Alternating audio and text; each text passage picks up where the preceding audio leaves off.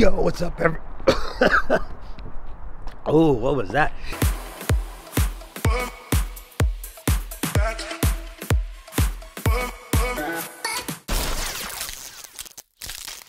Yo, what's up, Oh, what was that?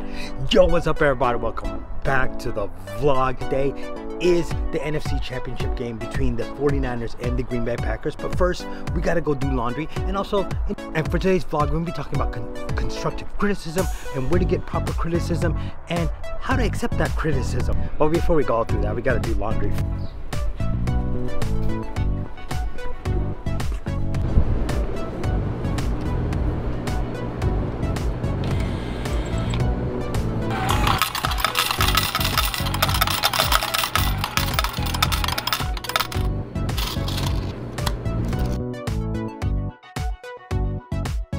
So basically, before we start, let's head on back to the beginning, head back to the point of why you are actually in this space.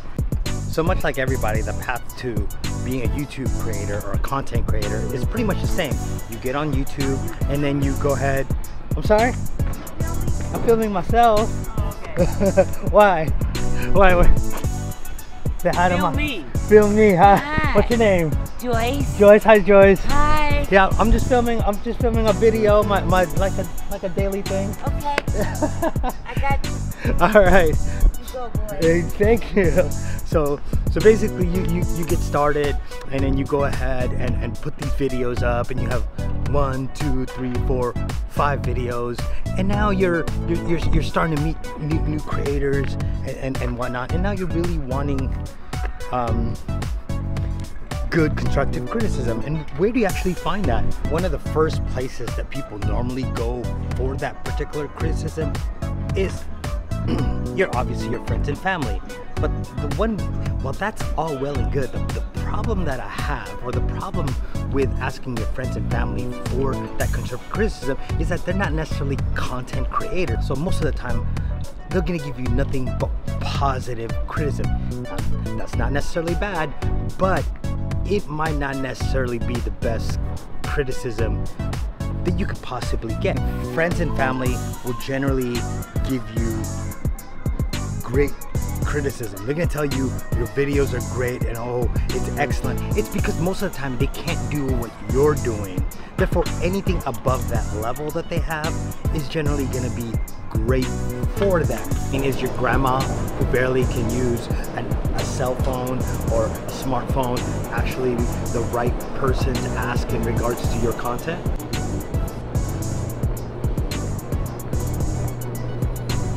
Unless you're young enough where your uncle or grandpa or dad is actually Peter McKinnon or Casey Neistat, they might not necessarily be the right people or the right person to ask for. It's really important to go ahead and find that space, find that location within your area where you can get together with fellow content creators, people are either your level or above your level, and then not only are you actually there to collaborate with them, you could be of an assistance to them and they could be an assistance for you. I personally feel that the best part, the very, very, very, very best part about the YouTube space is the community, right? I enjoy helping others. I enjoy seeing somebody grow and get to that next level by using their passion and their creativity to just smash it. So as I grow as a creator myself, I try to give back to the ones that are just starting or have questions, similar to the way that currently as I grow, I'm also trying to pick the minds of those people that I feel are on a level way above mine as far as their content, their cinematics, their storytelling, and whatnot. And that for me would be the only way. That for me would be the only way I can ever progress in this genre. Now don't get me wrong, there's a lot of people that just started YouTube that are very, very, very, very creative, and actually some of them are just way above my own skill level. So when you look at it, don't look at the fact that they just started YouTube. Don't look at the fact that their subscriber numbers are low, they're not monetized or whatever. It's about whether or not their content are up to par with your content, and if theirs are above yours and they're willing to help you out, or actually go try to seek their help. Go try to seek their help to see how you can make your stuff better, because it's always a progression, it's always a movement. Ooh, I just spat on my lens. So the next step in this all would be to take that criticism and actually apply it. But taking criticism is not as easy as people think. First, so I'll be honest, at first, that criticism is really hard to take. And I remember when I was in college or in high school, as I was trying to get my portfolio to get into college, and I was then criticized for like the very first time by people on a different level, like above my level, like real artists. Boy, that stung. Oh my God, like it stung. It almost made me feel like crawling into bed with the covers, with a 10-pound weight, and just hide for months, maybe a year, maybe even till now. A lot of times I hear a lot of creators say, referring to their content or their product as, this is my baby.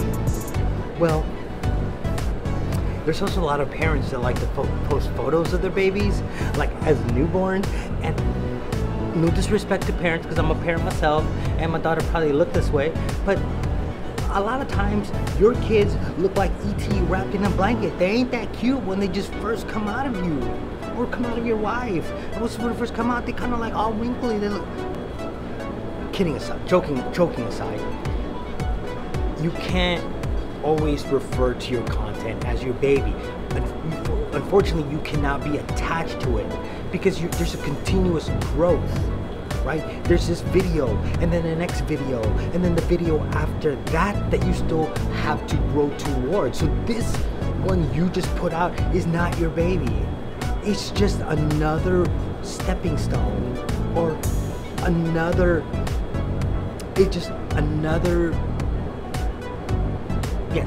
it's another stepping stone for you to get to the level where you want to be. But taking that criticism and applying it to your work and not making it hurt so much is an art all on itself, right? It's an art, because my videos have been criticized for the focus, for this, for that, but especially the focus, and I've listened to y'all. So I've been trying to adjust it, but sometimes there's something that you can do about it. Don't be quick to label somebody a hater. Like a lot of times what I've found is that my most vocal critics that actually give me the most hate and the most information that I feel like is hate are actually my biggest supporters. Yeah, sometimes your biggest supporters are the ones that will give you the God honest truth. So take a deep breath, relax, write down what they're saying is wrong with your video, write down what you feel like could improve or not really help you. Go through it. Go through all the criticism that they give you, and then apply what you feel is fit for your own videos. Because in all honesty, nobody's gonna spend that much time writing down all the things that they feel could be corrected or what's good about your video, unless they truly really care. To wrap it up all, guys, I just want to leave you guys with a few little tidbits. It's be confident, but also find yourself a location or a spot or a group of friends or a group of fellow creators that will give you not only the positive things and motivation, but also give you the necessary critique to help you grow as a content creator. And these friends will also be the ones you can lean on when things are not going so well, when your motivation is lacking. You're always gonna need a group. It's a tough world out there. It's a tough world out there for content creators, and you have to find the same like-minded people that will actually help elevate you, both mentally, spiritually, physically, whatever have you, So I'm gonna end the vlog here. If you like this content, make sure you hit the subscribe button. You know how it goes. If you like it, hit the like, smash the like or whatever. And I'll see you next time. Ingat kayo. Bye.